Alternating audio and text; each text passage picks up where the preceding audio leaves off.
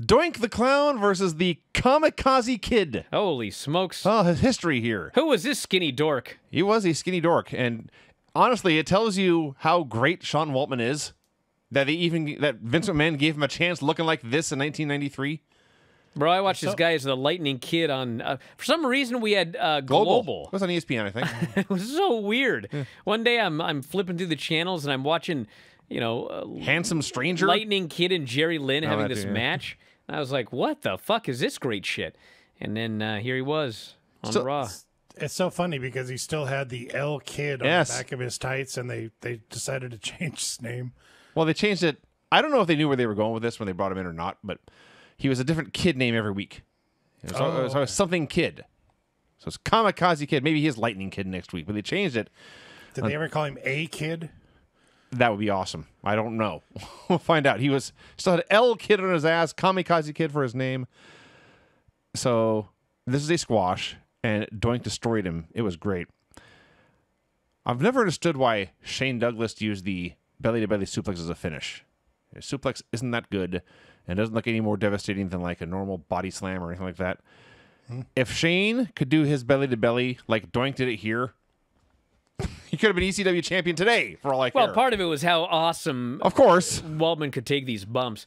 But yes, I think Shane's idea was probably, if I hit this move enough and no one kicks out, I can get over this move. I don't think he really did. I don't think he ever did. No, it was a belly-to-belly. Doink one time on Raw in 1993 topped him. It was so great. This is the evil Doink at the best when he gets up after pinning Waltman and he just glares into the camera. Oh, yeah. He manages to look so ugly even though he's got a happy face. Yes. He's pretty very impressive, actually. Doink, the original Doink, this 6 or 8 months he's around is phenomenal. It's great stuff. It's proof. It's the exact same thing we talk about all the time. There's so many shitty gimmicks in WWF this time. We had crocodile hunters and all this other shit, and a lot of them were shitty because the guy didn't hunt crocodiles, and he got this stupid crocodile hunter gimmick. What? But if you could embrace your character, you could get over the Undertaker. And I've always said I don't think there's anybody else that could have got over the Undertaker except for like Mark Calloway. But bro, I'm watching this fucking Doink. This guy's getting over a clown. Oh yeah. So maybe it's possible if he were a little taller. Matt Bourne could have got over the Undertaker. He got over this fucking clown gimmick.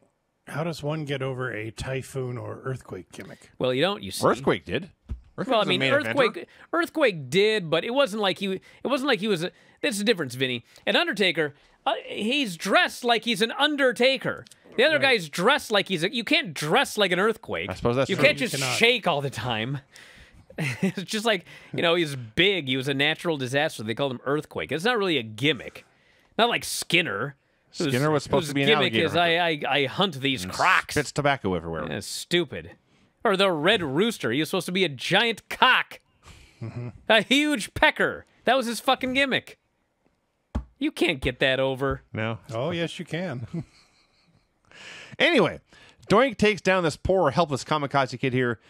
Finishes him with one of the lost holds. Someone needs to bring this back. The stump puller. That's awesome.